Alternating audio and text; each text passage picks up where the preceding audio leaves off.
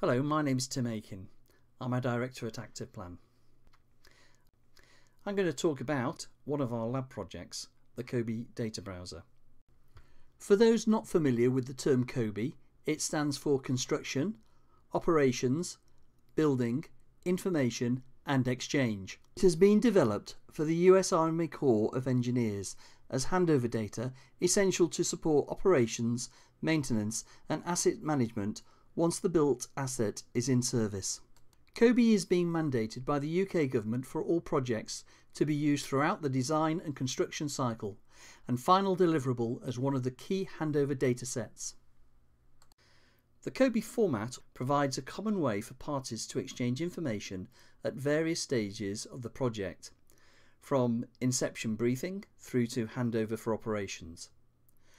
COBie was devised from the IFC model as a spreadsheet format where each sheet represents a linked data set using common building related terms like facility, floor, space, zones and component.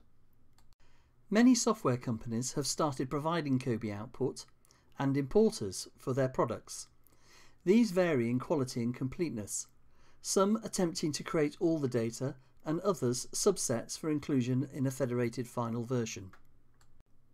It is quite possible to manually create a COBie spreadsheet, but as the project grows and more elements are added to the dataset, it starts to get complex.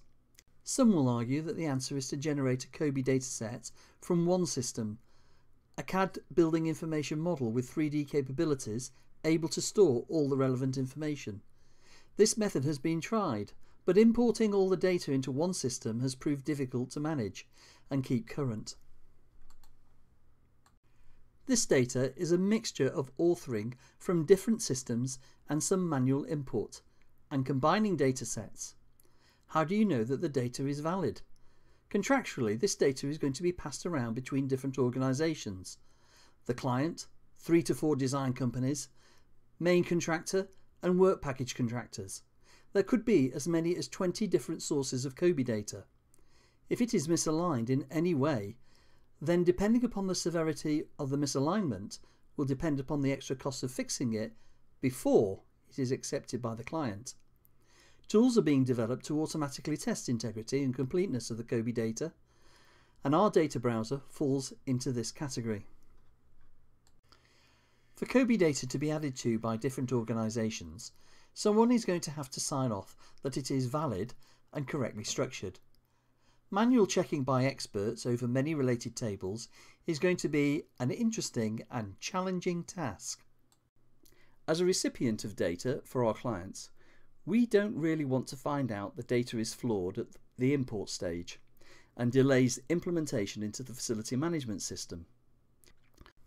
In our lab, we started building a data browser as an easier interface directly onto the COBie dataset. We want to navigate the data as an O&M handover interface. This means that the display of information on the screen is drawing on values from multiple COBie sheets. We wanted to ensure that many people can look at the same data concurrently. To achieve this, I decided that we will import the raw data, sheet for sheet, field for field, into an SQL database and view the data through a web browser client. We will then put an interface that closely matches an FM handover application. What I also decided was that only the data in the spreadsheet can be used. This ensures that you get a true view of the dataset. I was going to use only a dataset generated for the COBie challenge events. In this case, the dental clinic. I also decided that some form of plan view was needed, as this is one of the best ways of navigating buildings and seeing if the data is in the right locations with the right attributes. The data set in the dental clinic contained bounding box coordinates for spaces on floors and components. When you generate views from this type of data, then it's fine until you get a non-rectangular space. In the data browser, I've got two sorts of view, box plan and then the room polygons. I've generated the room polygon point data by drawing polylines round all the spaces and one polyline for the building outline using 2D CAD. Then I've exported these and added them to the coordinate sheet. This is the only addition I've made to the dataset. With the data in the database, we can now write the queries to retrieve the content. In this example, I want to get a list of the equipment used in a system.